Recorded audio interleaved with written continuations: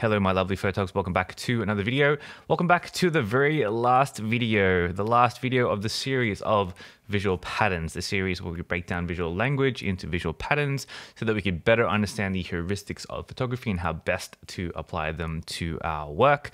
And of course, as always, if you have no idea what I'm talking about, please go and watch the very first video of the series where we break down exactly what visual patterns are, what visual language is, and why you would use them over something, say, like photography rules. All right. First up, I wanted to say thank you so much to all of you guys who have tuned in to this series.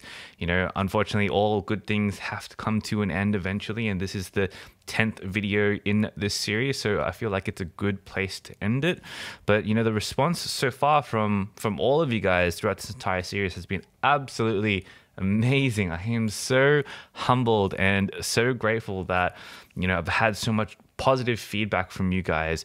So many of you have been saying how, you know, you've taken so many of these lessons and distilled them into your own styles and into your own photography, and you know, got a lot out of this series. And I'm so grateful that, you know, you've given me your time and attention for the series. And so I really hope it helps you guys in your overall journeys from here on out, and that you can really put these ideas and these tools to good use, because they are the core foundations of photography and what makes you a good photographer. So today I wanted to do something a little bit different, something that kind of combines all of the ideas that we've been talking about in this series together. And I wanted to do kind of like I guess like an analysis kind of video where I go through my Instagram feed, I guess, and I look at just some images and tell you what I'm seeing in terms of visual patterns that are being used in those images. Now, with that being said, you know, everyone's interpretation of photography is always different, and the things that stand out to me, the visual patterns that stand out to me because they will be my style, right? The things that I'm looking for initially, the things that I see first, that in essence is the genesis of my own style. And so if, you know, a pattern that I'm pointing out isn't exactly, you know, first on the list, or maybe I don't point it out at all, you know, don't feel offended or anything like that. It's just that different people will gravitate towards certain patterns first rather than other patterns. And so that's what's going on there. You know, it doesn't necessarily mean that one pattern is better than another. It's just, you know, the set of patterns that you gravitate towards is the genesis of your style, right? I'm also not going to be commenting on, you know, this whole thing is not about whether the image is good, or, you know, about what the style is or anything like that. It's more about the breakdown of what patterns are being used, and, you know, an example of how I might spot the patterns in the real world on, you know, other people's images and stuff like that. It's not an analysis of the story that the image is trying to tell. It's not an analysis of, you know, the implied meaning or the, you know, the subconscious use of certain devices in the image, right? It's just a very surface level, here is what the patterns that are being used are kind of video, just so that you guys can get used to spotting these patterns for yourself in your own photography as well. So without further ado, let's jump into my Instagram feed. All right, so if you are one of the accounts that I follow, I hope it's okay that I might be using your images. So, you know, I haven't been through my feed in quite a while, so I don't actually know what's going to come up. So I'll just pick some images at random and just kind of tell you what's going on here. And so first off, we have Mr. Joe Allen. So I think this is a film image. Joe's getting into film recently, which is kind of cool. So with this image, I think, you know, the first thing that really stands out to me are two things. Not necessarily a pattern, but the first thing is obviously the blurry kind of scooter here. He's obviously used a slower shutter speed in order to give the effect of the scooter speeding through the frame, right? And I think that's very interesting. But one other thing that really stands out to me first and foremost is the placement, the composition of where he's decided and how he's decided to frame this image.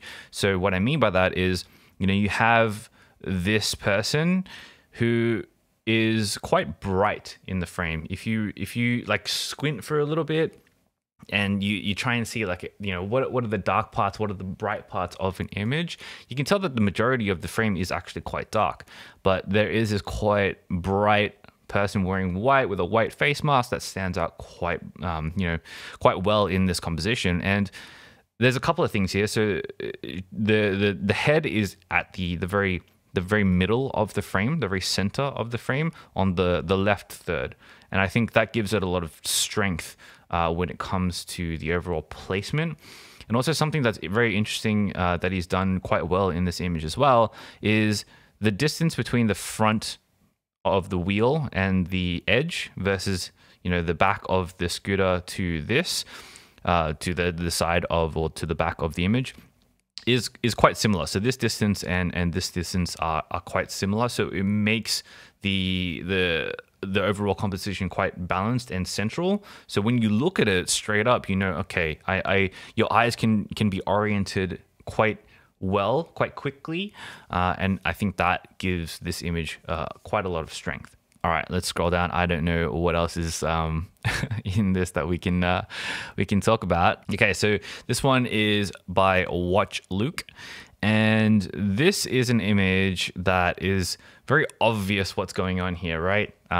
So the big one, the big visual pattern here is obviously this leading line going down from the very top right of the image to the kind of middle-ish, but it's a diagonal.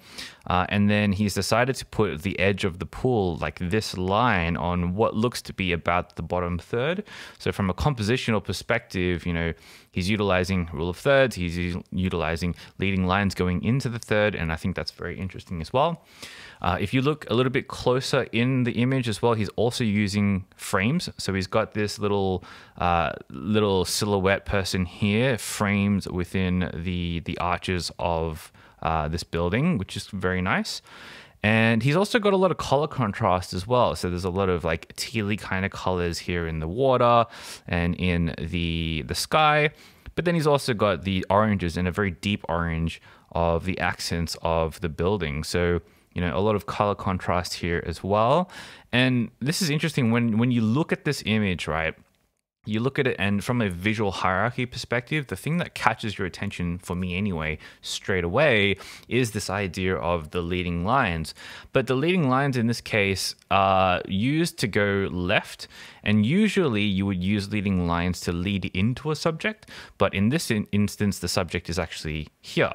So the leading lines is not leading you into the subject per se, but it is used as a visual element to make the overall composition a little bit more visually interesting. So, you know, there's a couple of devices at play here. All right, just got to scroll past all these reels. All right, and next we have good old Jord Hammond. So he is a photographer who lives in Bali and is absolutely just crushes the whole Bali thing. It's yeah, his photos are amazing.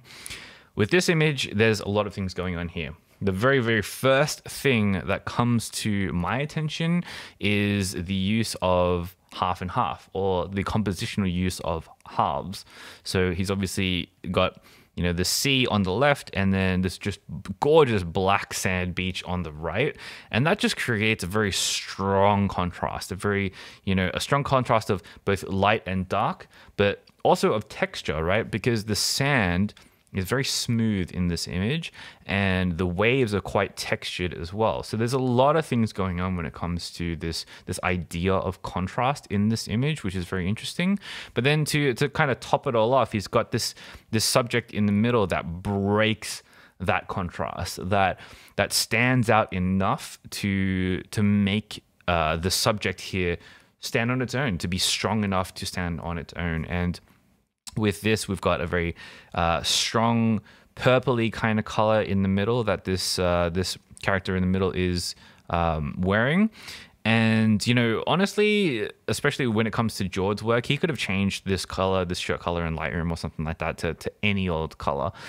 So whether or not he kept it as purple for a reason or he changed it to purple, whatever the case may be, choosing to have a color that is so bright in a palette that is quite drab and quite dull is a very interesting choice because it pops the person out. It makes the subject stand out. And I think that's quite interesting as a visual pattern. He's also got the shadow from the person as well. So this as a subject in and of itself is quite interesting because it does stand out quite a lot in this contrasty half and half kind of composition he's got going on here. All right, next we have Shane Bloom Photography, and this is a very classic landscape type of shot. Here we're using the idea of layers, I guess. So in landscape photography specifically, it's not like a pattern per se, but more of a technique that people end up using, in that when they're including elements in their composition, they use foreground elements, middle ground elements, and then background elements. So keeping in mind to have 3 different layers of elements so that it increases the interest in the overall photo. But in this instance, we've got exactly that, right? We've got these kind of yellow flowers in the foreground. We've got this very strong subject of these 3 trees in the middle. And then we've got the background being, you know, the very interesting looking sky with the separation up here. One thing that I'll note in this image is that the idea of visual hierarchy is very pronounced, even though he's using elements in all 3 of these different layers. There's a clear hierarchy to what draws your eye in first, and then where do your eyes go afterwards. So in this instance, the 3 shadowed subjects here, the 3 trees, are the very first thing that catches your attention. That has the highest amount of visual hierarchy in this image, followed by the foreground, and then maybe, you know, the background. And they may be of a very similar weighting depending on where your eyes go. But the idea is that there is a very strong subject in this image, which makes it quite clear and quite easy to understand. All right, so now we have my friend Mitch Lally, and in this image, we've got a foggy, very ethereal, atmospheric kind of image. There's a couple of things going on in this image. So obviously, your eyes, well, in my case anyway, I shouldn't say obviously, because it's not obvious to everyone. It's obvious to me, but it may not be obvious to you. But my eyes are immediately drawn to the figure in the middle. The figure in the middle is placed on the bottom third of the composition, so a very strong place. And he's even put that in the middle of the bottom third as well, which makes it even stronger in terms of where the composition flows and how your eyes will orient themselves towards the subject, right? So in this image, we've got a very ethereal feel with the kind of fog and the haze up top and around in the middle as well. We've also got some leading lines, some vanishing point action going on here. So when you shoot roads, like this, when you shoot roads straight on, eventually the road will kind of, you know, move into a vanishing point, and that is your leading line, essentially. Especially if you're shooting on a little bit longer of a focal length, it might accentuate it even more. But the leading lines in this case, the road leads up to this very central figure in the middle. What Mitch has also decided to put in is this figure. He could have easily shot this image without this figure in the middle. In my opinion, it wouldn't be as strong if he did, but because he has, you know, humans are great elements to use as visual interest because they provide a sense of scale. Because when you, as a human watching this video, understand how tall other humans are relative to their environment, so immediately you get a very interesting and very understandable frame of reference as to, you know, how big these trees are that this figure is looking at. And so it adds to the very whimsical kind of feel, this, you know, almost dreamy, nostalgic feel. You've got this figure looking up at the fog. And I think it's just very, very well done when it comes to picking out different patterns to throw together to try and tell a story. All right, so here we've got one from Visit Japan JP, shot by Naoya6555.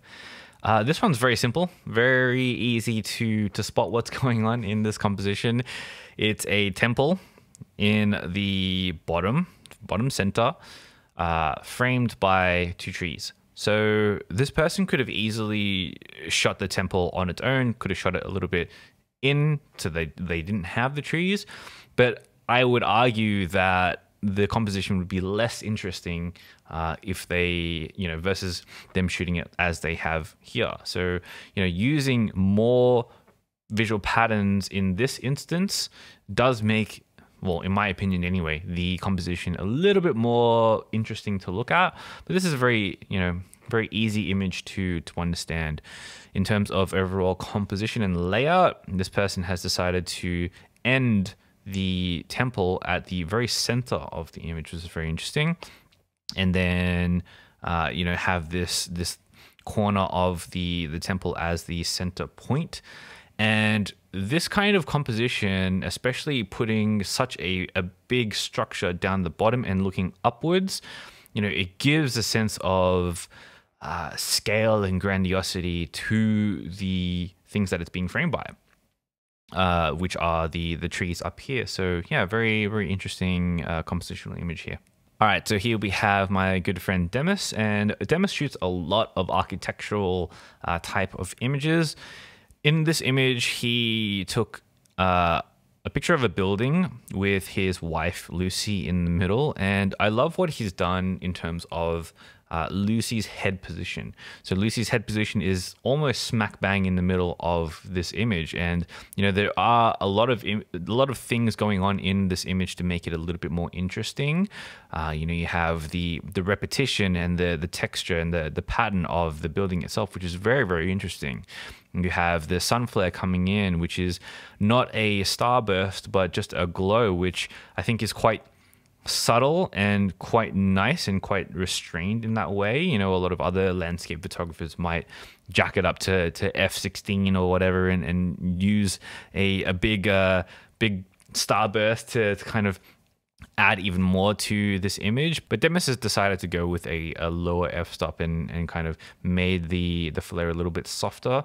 But it does add a lot of visual interest to this image. But still, you have so many things going on, but because Lucy's head is in the middle of the frame, your eyes are instantly drawn to her first, rather than the overall amazing epicness that surrounds her, which is quite a interesting compositional tool, as I explained in the composition episode.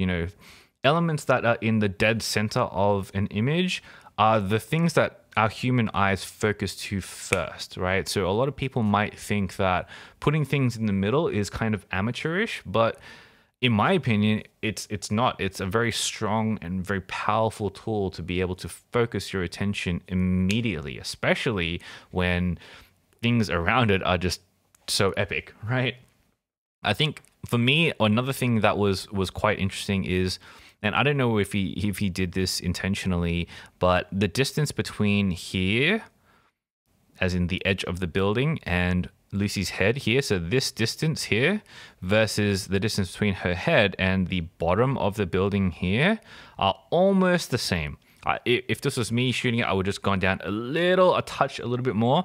But I love that they're almost the same, because it gives the surrounding elements that Lucy is surrounded by just so much more balance and so much more centeredness. And I love that he's done that in this image. And in this one, we have another one of my good friends, Ichiban.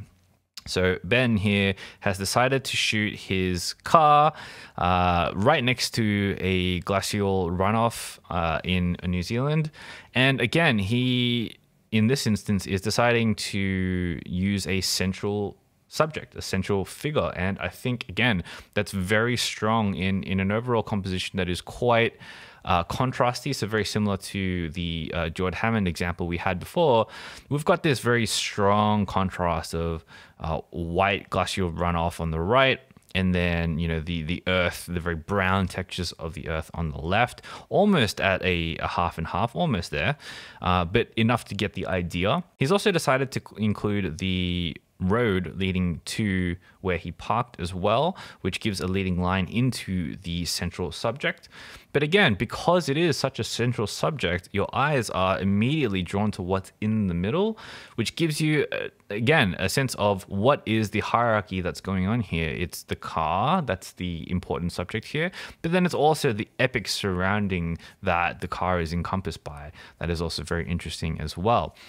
What I love in this image when it comes to contrast as well is you have the tonality changes of very white and very bright versus, browns, very dark, very moody. And these two contrasts in terms of texture as well, I think is very interesting. Very crumbly, kind of rugged looking versus very smooth and, flowy kind of textures on the right here. I think this is a very interesting compositional image. All right, and I think we'll do one more. So we've got Pokemon here. This guy's images are fantastic. I love this guy's images. And in this, there's so many amazing things that I want to talk about because it's such I guess a masterclass in visual patterns that I love to use. Okay, so for this image, he's got the main two big things for me are leading lines and color contrast. So obviously you have, the first thing that gets your attention drawn is this big red house, which is absolutely amazing. What a gorgeous find in the middle of this lush forest. But red and green are complementary colors. And so they contrast each other quite well.